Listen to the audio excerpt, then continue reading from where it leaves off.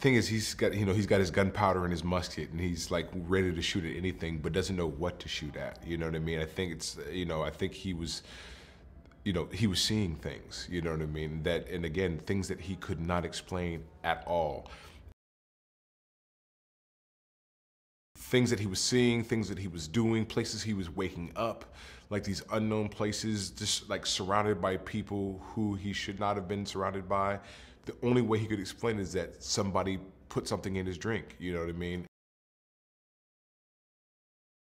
At the end of season 1, he was left in a place where he didn't know who he was. He didn't know where he was. He didn't understand sort of what was going on.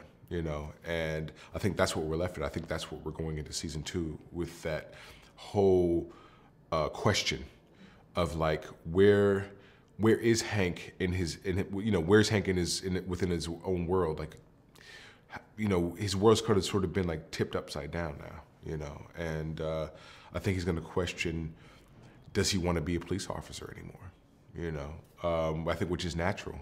Because you've been on the force 10, 15 years, you think you've seen it all, and then you realize you haven't. And they say, like, keep Portland weird, but this is a little crazy, right?